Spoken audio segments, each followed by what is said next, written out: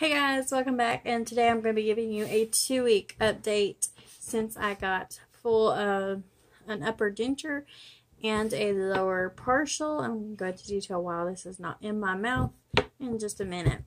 So I'm 2 weeks out. I'm feeling good. I'm not in much pain at all. The only pain that I am in at all is from just like a tenderness on my gums where they're healing. It's almost like a bruise. If someone touches a bruise that you've had, that's kind of what my dentures feel like when I'm putting them in and kind of pushing them up in the morning to hold the adhesive. And then just a few sore spots, and my sore spots don't usually bother me until later in the day. And like right now I have one like right here, and I think it's just because food has gotten down in there where the adhesive is kind of wearing off, and it's bothering me a little bit, but not really. Usually if I just like move my mouth in a certain way, but not a whole lot of pain, which is good. Eating wise, I'm eating great. I did go and get my partial last Thursday, and I was really excited because I was having trouble eating because everything I ate, my back of my top denture wanted to fall down because I do not have anything down here. So I was really excited to go pick this up, and sadly, this little guy right here and this little tooth right here didn't get along very well. It's very snug and it fits really, really good, which he said it was great. But I went back. I started having pain in my tooth, and especially after I ate with it the second day. I worked for a few hours the first day and had just a little discomfort, and then the second day when I was eating, it was a little bit worse. So I was like, I'm not going to wear this. This is not right. I have something wrong with my tooth, which it still may be. But when I went back yesterday, she looked at it and she was like, it fits really good. And she said, what I don't want to do is mess up and ruin it, because that would be bad. And so she said to wear it for 48 hours straight. And if it starts getting better after the 48 hours, it's probably something similar to like getting your braces adjusted. She said this tooth has probably just shifted just a little bit because it's so used to being alone and the freedom kind of move around. So it's kind of, she said it's kind of similar to that of getting your braces tightened. If you've ever had braces, I have not. So like getting your braces tightened, and you're usually sore for about a week. So I'm gonna try that. I'm gonna think tomorrow. I'm gonna go ahead and do that, and they're not open on Friday, so I would have to go in Monday or Tuesday to get any adjustments done on that if I wanted to. She did say I could use pain medicine, and I would also recommend, just because of how I felt, to eat like soft food. So I'm kind of like, that's the only reason I'm not, because I'm so used to eating semi-normal again that I do not want to be in pain and have to be like grinding my food up again, like I was doing last week. So that's the biggest thing for this. There was, like she said, this tooth was a little forward, and she said that was normal because of your bite. They don't want it to sit weird when you bite or something. Looks wise, I don't like it. I do see a lot of metal. I'm not going to put it in because I just got this out of the solution. I haven't rinsed it off real. But it is, I did like eating with it before it started hurting me. I might use a little adhesive on this side, but with this, it tightens around this tooth very well. It's very snug. And it's actually pretty hard to remove. But, you know, I'm just going to have to live with that pain for a couple days, I guess. And hopefully that's all that it is. And I don't have any issues with that tooth, because that's like the last thing I want to have done. I was like, I regret not getting the one that is just all this gum color. It's like it snaps in around your thing. And she said it's actually tighter The other one is actually tighter because of how it has to hold or something. And I was like, well, I still feel like the other one would have been better. Plus, I don't like all the metal showing. So I kind of wish they wouldn't have talked me out of that one. Because it was only like $150 more. And it was not a price issue. She just suggested this one would be better as far as eating and the everyday wear of it and it not moving around and hurting. So we'll just have to see. I do talk funny with it in. My tongue kind of doesn't know where to go. But we'll talk more about that whenever I put that in. And actually wear it for a little while. So the biggest thing is eating. I have been eating very well, and that's because of my great adhesives. I've been using the Seabond strips. Not really strips, they're like the palette, you know, the big things. And then the Secure paste. So, you know, I got completely threw out all the fixing I had.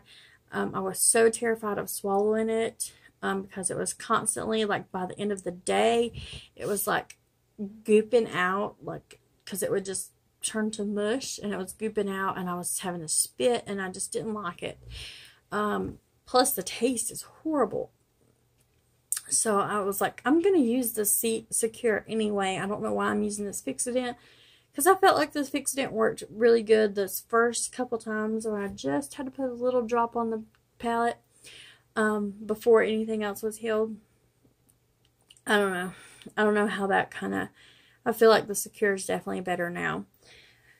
So I'm going to do a video actually comparing the Secure and Seabond because I feel like those are two very popular options and choices for people. And in the beginning of stages of healing, your adhesive is going to be different than somebody that's, you know, has their permanence or even 2 weeks down the line or 4 weeks down the line. Everybody's is going to be different.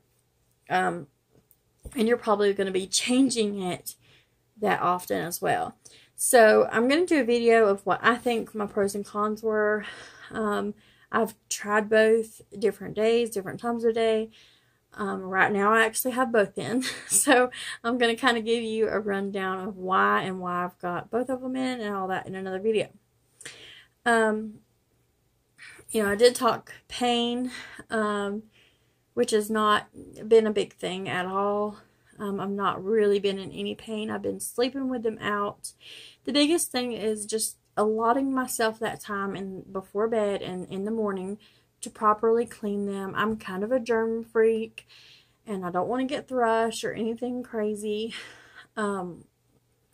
So we put stuff in our mouth all day long. I used to bite my nails and I can't bite my nails no more because it just feels weird, which is a good thing. But, you know, we're always like putting stuff in our mouth and don't give it no second thought. But for some reason, when I put this in, I want it perfectly clean and germ-free. So I've been washing it with Dawn. I've been soaking it overnight. And then I wake up and I wash it with Dawn before I put it in my mouth. Or the Denture Bright paste. Washy stuff, whatever.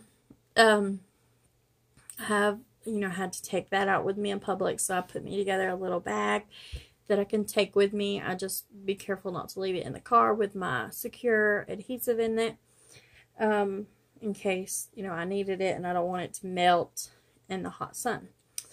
So, or freeze if you're in somewhere that's colder, because I'm pretty sure it would be temperature sensitive. Something that I noticed with these, and it kind of helped me realize how I want my permanence, and I'm sure I'll talk more about this later, but I couldn't just figure out why I didn't like these. I was like, when I smile a certain way, they just look fake. They just look fake to me, as I can go throughout the day and I don't even think about them most of the time. But sometimes when I smile like a cheese smile, like, you know, saying cheese, I feel like they're, sorry, I feel like they look really fake. I feel very chiclet teeth up here. And that's because, this helped me realize it, because they don't have these ridges that, your permanents will have. They're very just straight. There's no ridges on these at all.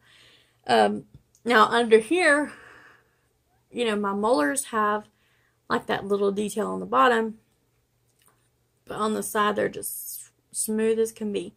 Whereas these have little dents and imperfections that they've put on them that would give a tooth a natural appearance. So that's the only thing that I'm, you know, thinking of right now as far as when I get my permanents, what I want them to look like. I still don't know if I'm going to go through my dentist's office, just because it's been such a hassle going down there. I don't know. The only thing is I know that I can go down there and get these adjusted, and I can get my hard lip reline in 6 months, and I have, you know, free adjustments until then. And then when I get my hard reline, I don't think they do any more after that unless I purchase something else.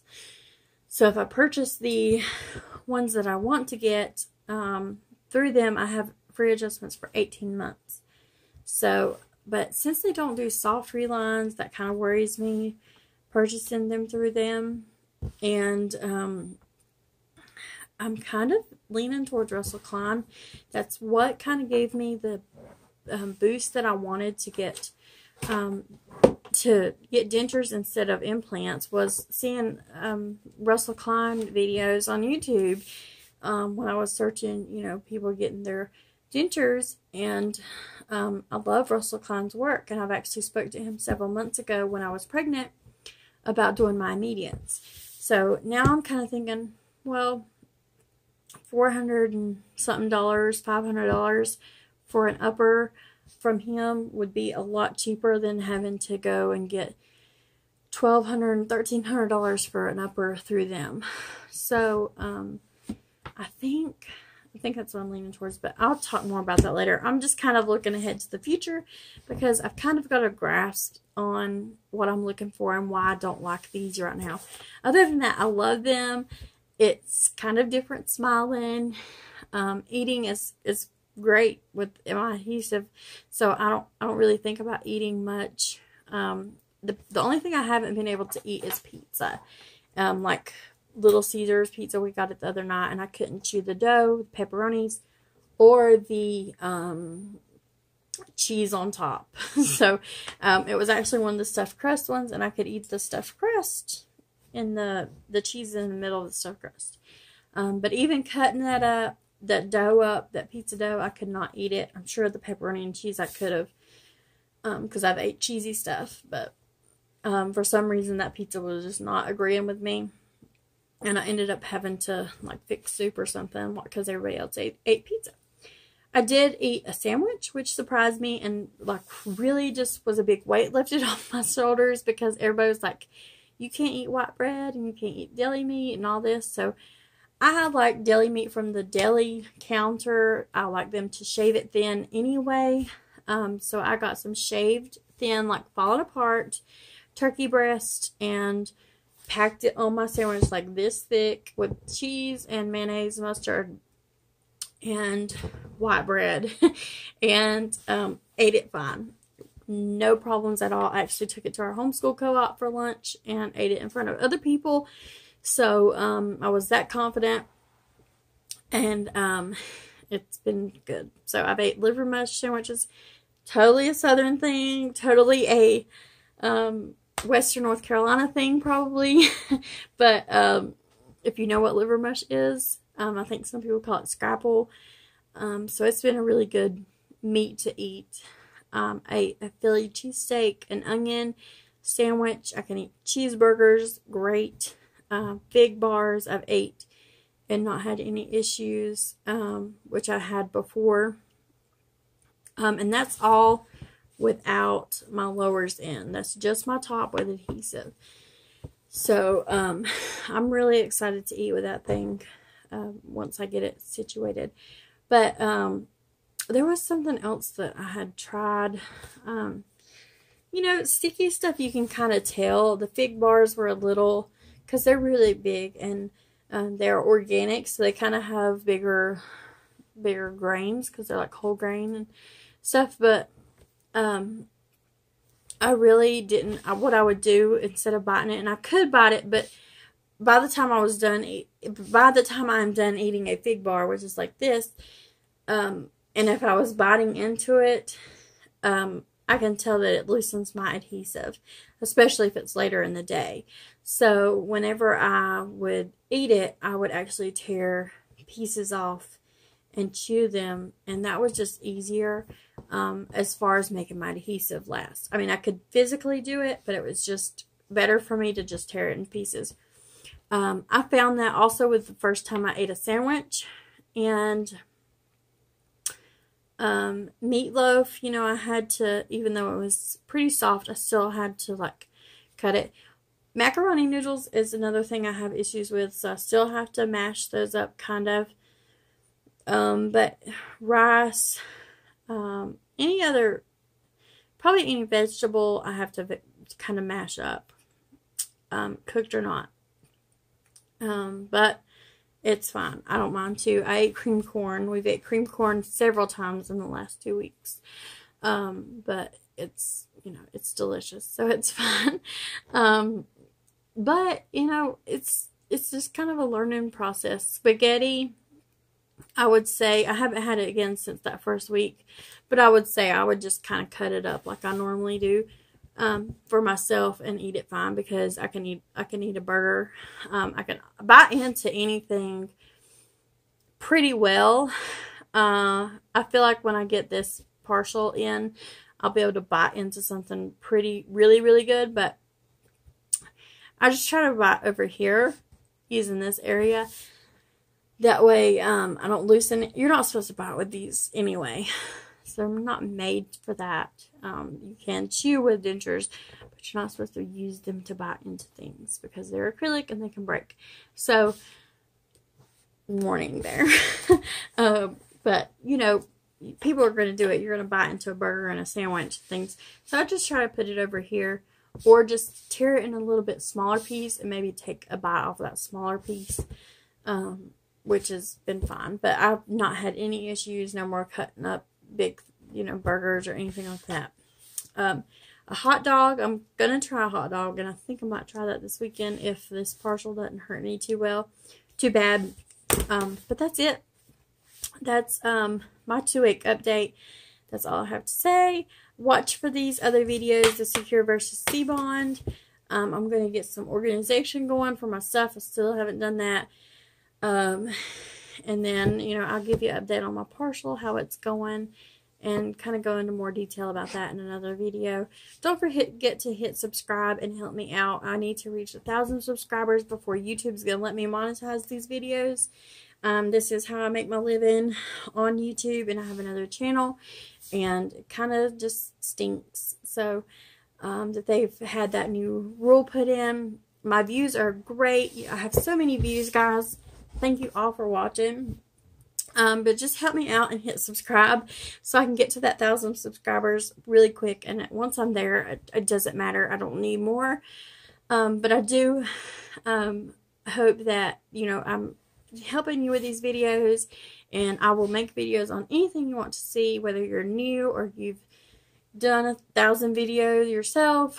If there's anything you want to see me do or my view on something, I'm happy to share that. So don't forget to hit subscribe just so you can see my videos upcoming, and kind of stay in touch and help me out. And I'm going to do a giveaway. I'm not going to tell you what I'm going to give away, but when I do hit that 1,000 subscribers, I am going to give away something to obviously a denture wearer or a potential denture wearer. So kind of like a little goodie basket. So if you have any friends, you know, don't forget to share and help me kind of get to that, and you will be entered to win. All my subscribers will be entered to win. So have a great day, guys. Don't forget to check back. Hopefully I'll have another video up tomorrow. I know I've been slack. It's just been a really busy time, and I hope to see you guys soon. Bye.